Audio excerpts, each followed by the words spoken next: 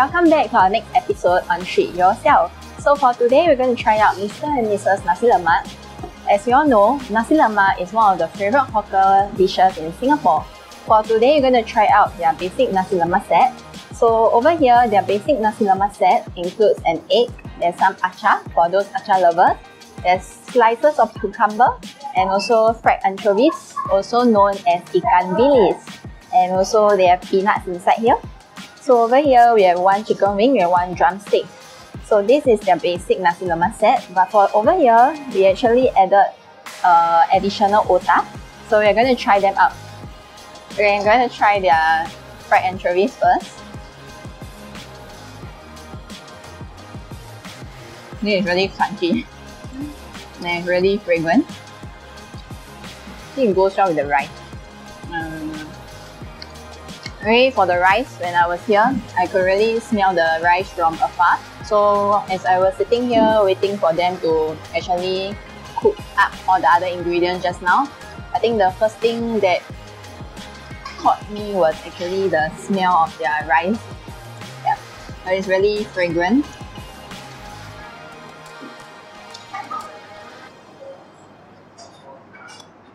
I like the strong coconut and pandan leaf taste.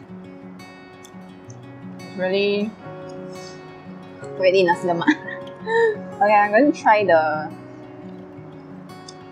achar.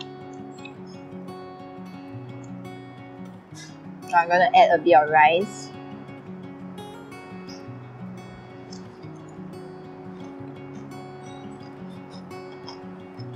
Wow, this is quite appetizing. Well, normally I eat achar with chicken rice. Okay, it's quite interesting. Now I eat it with Nasi Lemak. Okay. I'm going to try the egg. I think there's still some egg yolk that is flowing out. Yeah.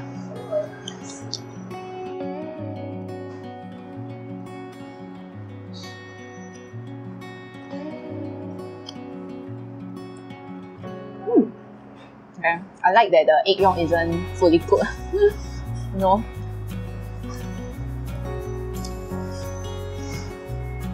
You can see the egg yolk, it actually sink into the rice.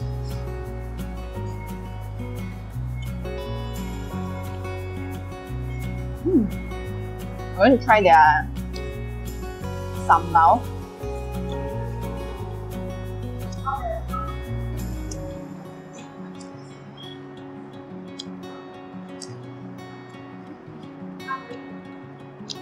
It goes well with the rice and other ingredients. Maybe try it again.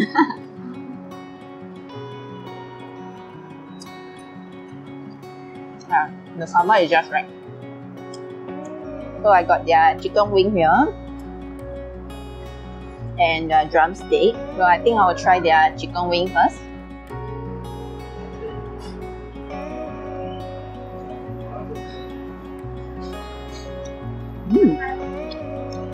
It's delicious. I like the skin. I think the seasoning is just right.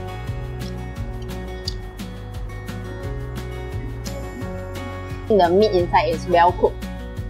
It's delicious.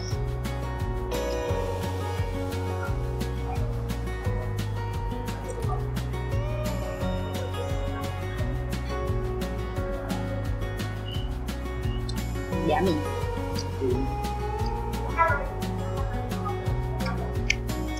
All their ingredients are freshly cooked daily as well. I really like the skin. Okay, so I'm going to try their otah now. So I think I need to share with you guys that I really love otah. I always travel around Singapore to find different kind of otahs. So I'm going to try their otah over here.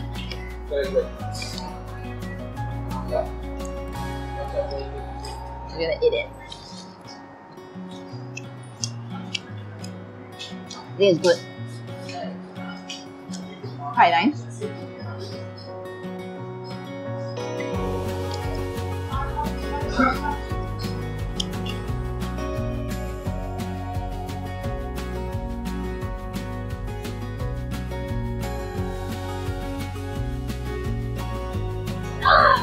So now I have some ingredients over here. So over here is not your typical nasi lemak. So they actually have other kinds of ingredients. For example, their curry vegetable or their crispy pork belly.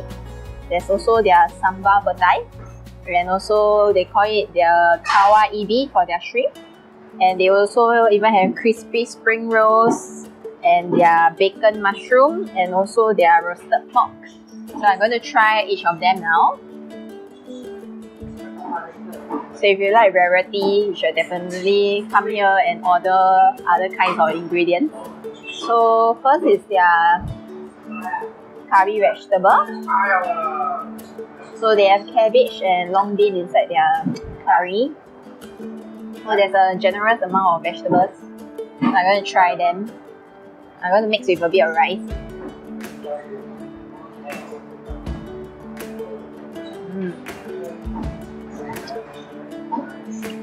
Yeah, it's nice. I've never tried nasi lemak with curry vegetables. So I think I think it goes quite well. It's just that the rice is coconut, so the curry also is coconut. So it's like the thing is quite blending, I guess. Not bad. This is for curry vegetable lovers.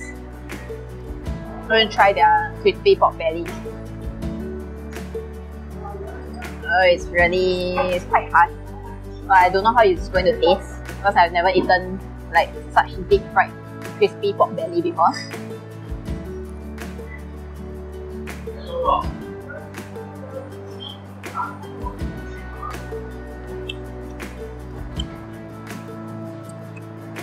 And taste the fat inside. I think it's quite nice. It reminds me of popcorn chicken.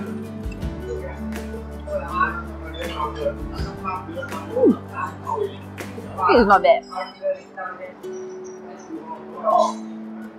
Definitely not the typical kind of nasi lemak that I've eaten. I'm going to try their sambal petai. I seldom come across this dish. So I pair with my nasi lemak.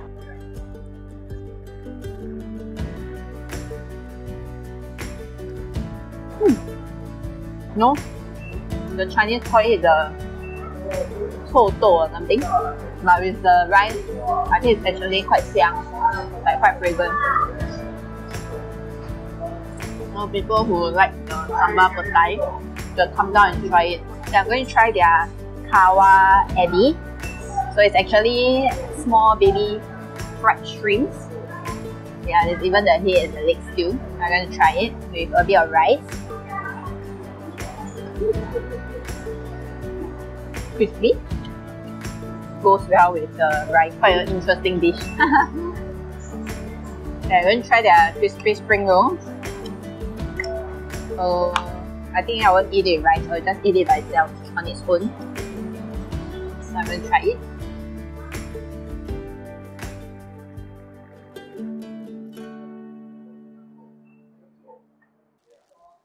Hey, inside, that actually tastes like 五香, you know.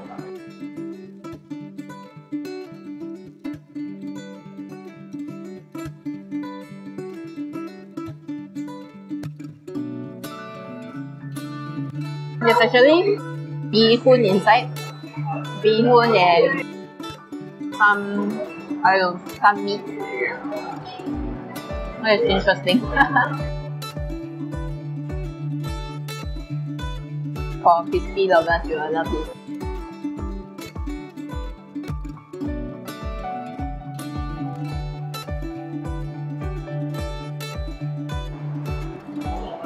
I'm going to try their roasted pork.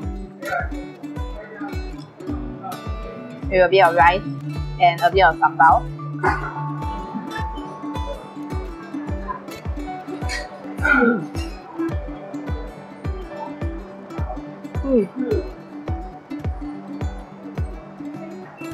It's very juicy.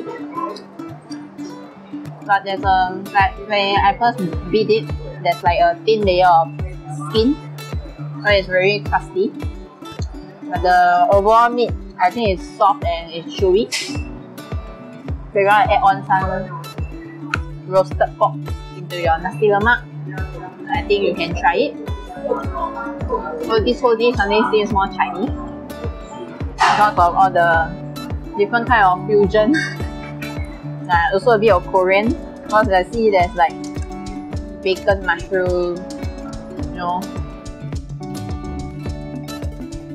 I think it's very Singaporean.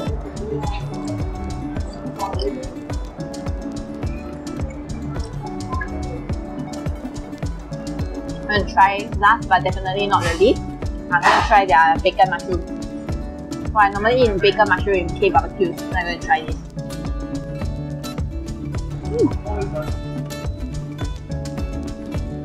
This is nice. Delicious. Add a bit of curry.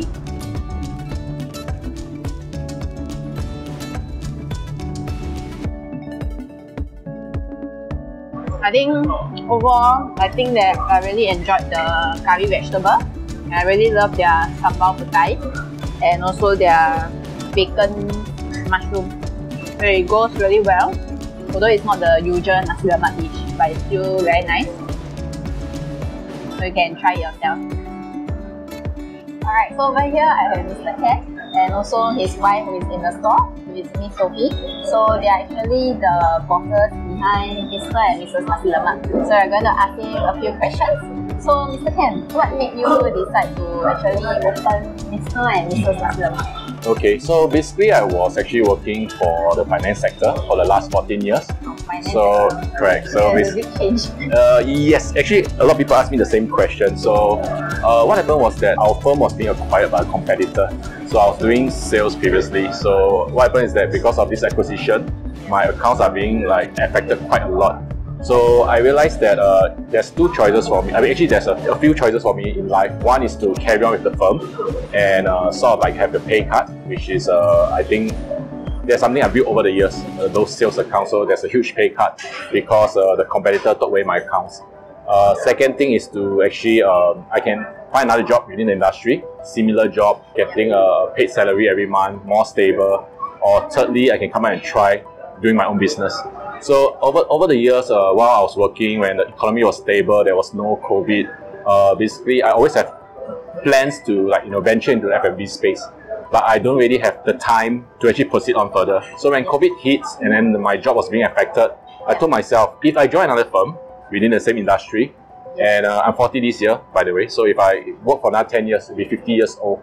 So if let's say if they find that they want to retrench me because I'm 50 years old, I'm old, retrench me and then replace me with a fresh grad from uni, then I have to start all over again. So I don't wish to let this cycle keep repeating by itself. So I decided to venture into F&B space. So I told my wife, why don't we try to start a business? Let me resign, and why don't you resign as well? So that two of us can try to work together to build a brand for ourselves and a business to pass on to my future generations. Yeah, I have 3 kids by the way. Any challenges you are facing when you actually open the store? There is a lot of challenges. One of the main challenges was the timing. So when we first opened this store was actually July last year. There was actually the COVID period. So COVID period over the last few months from July to end of the year, there's a lot of changes. It's very volatile. So basically 2 packs, 5 packs, work from home. So I think one of the main challenges is trying to get crowd to this area, because when there is a 2 packs restriction or work from home, this area tends to be pretty quiet. The lavender area. Correct. It's mostly a retiree. This is actually a Lao so it's quite quiet at times. So now things gets better because we have been around here for a few months, so word spread. So we have more and more regulars coming from around Singapore, eastern part of Singapore, like Tampines, Punggol. They are coming down to try my food, and then if they like it, they will come and revisit again. And I mean, that's one of the challenges is the timing. Second challenges that I face is that I don't have any F&B background. So because I was in the finance sector, right? So all my cooking is more home-based, cook for fun, based on videos.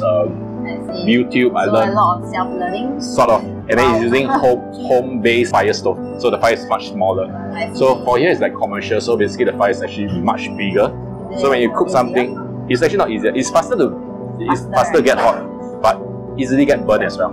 Oh no. So you have to really control the fire. So that's something I have to actually learn along the way, because I don't have any F&B experience. So I first opened this store. I faced a lot of challenges. One thing which I faced was the cooking of rice.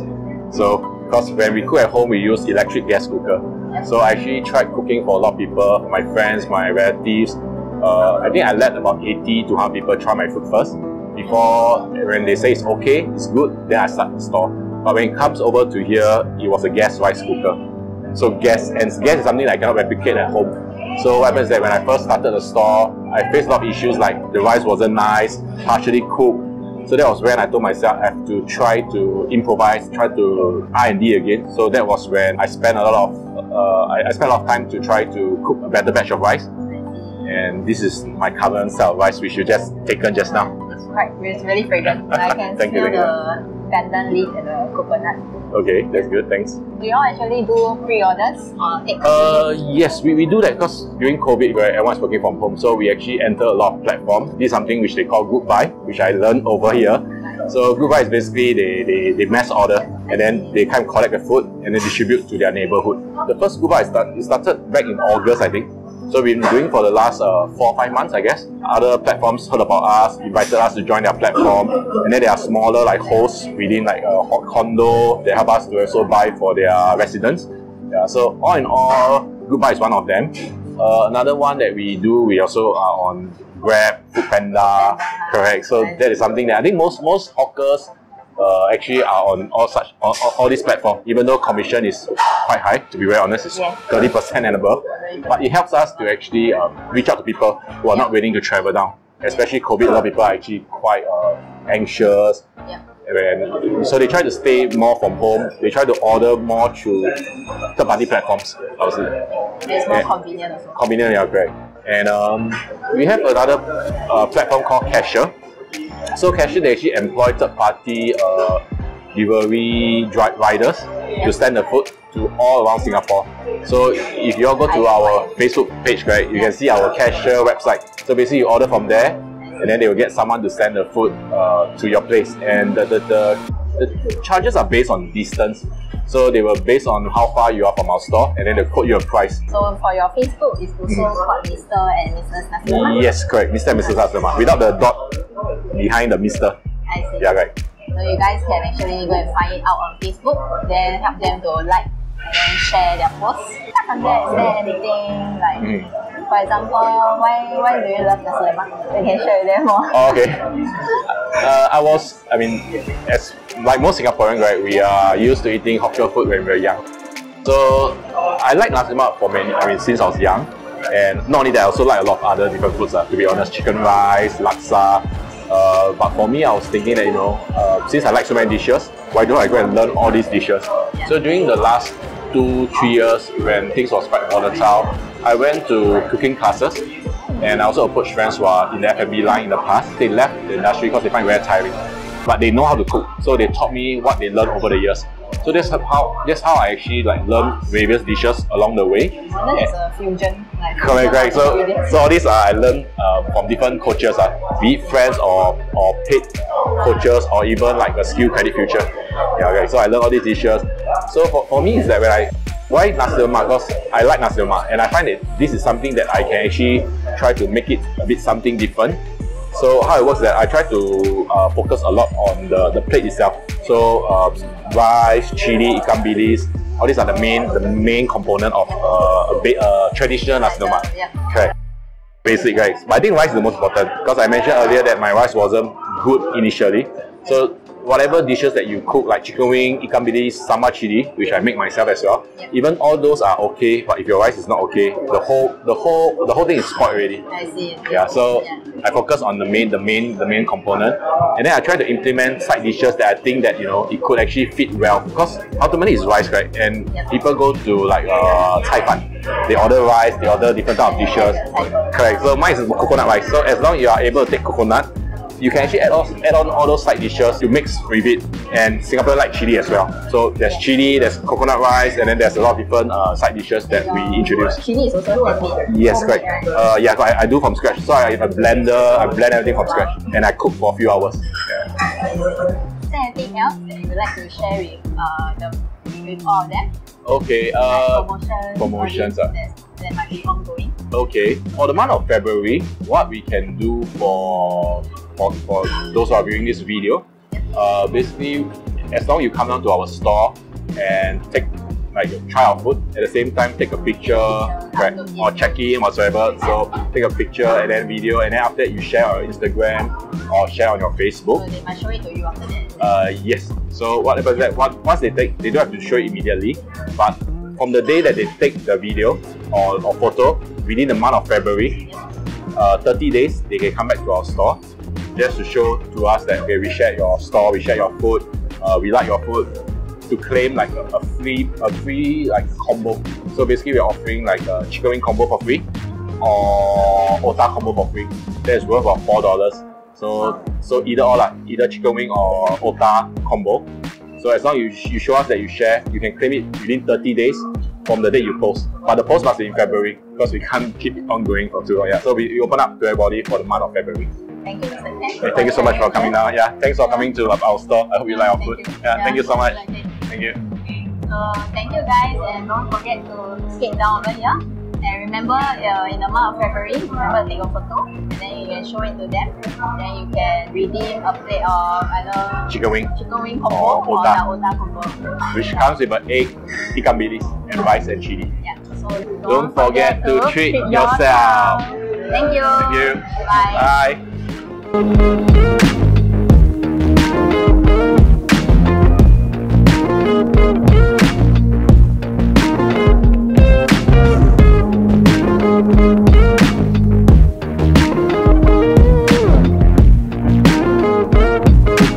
You're from? I'm from Philippines. Oh, hello. Hi. Nice? Nice. It's nice. I like the taste.